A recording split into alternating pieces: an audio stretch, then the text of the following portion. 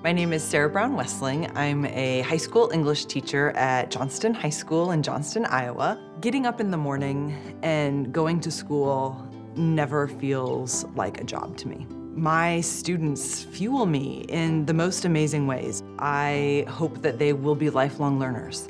I hope that they will be able to find their passions and go pursue them. The first thing I would say to parents as these new assessments are being rolled out is to take a deep breath. The idea is that they will replace the assessments that have already been in place. We have new assessments because we have different standards, and the standards are promoting skills like critical thinking, problem solving, being able to reason and explain that reasoning. We need an assessment that really matches those standards. The easiest way to see the changes in the assessments is to actually look at them. So let's take a look at Smarter Balanced assessment for 5th grade in math. Here, students are given a real-world problem in which they need to find the most effective solution using critical thinking and reasoning skills. They also need to construct a model of the community garden.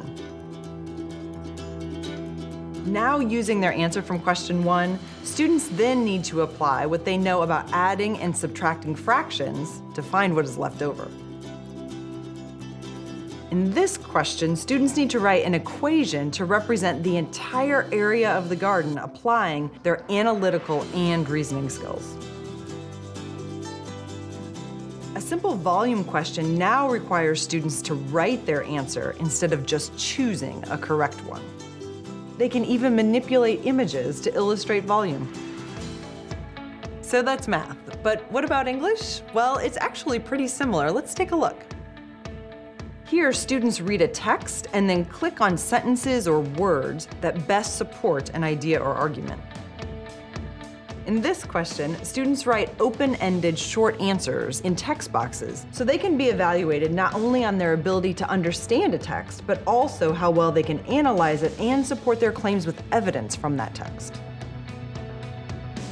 Questions include various media as well. The world-famous Leaning Tower of Pisa. Here, students listen to a presentation and then answer a series of questions about what they've learned. They'll even be asked to evaluate which websites would be likely to provide helpful information when researching a paper on the Grand Canyon. What I really like about these assessments is, first of all, the way that they match the standards that we're already teaching.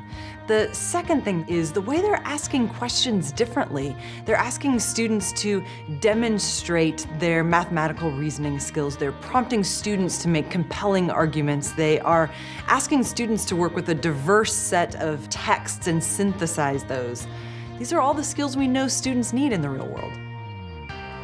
The results of these assessments can be used by parents and teachers alike to really figure out where students are at in their continuum of learning. So for some students, that means we might be able to decide they need a little bit more help. For other students, we may learn that they need to be pushed a little bit and they need to be challenged by going deeper into a subject matter. We need to be able to understand how students are continually working and struggling with these challenging skills. So we want students to take these assessments not so that we can tell them that they're good or bad or they got it right or wrong. We want them to take these assessments so that it can inform instruction.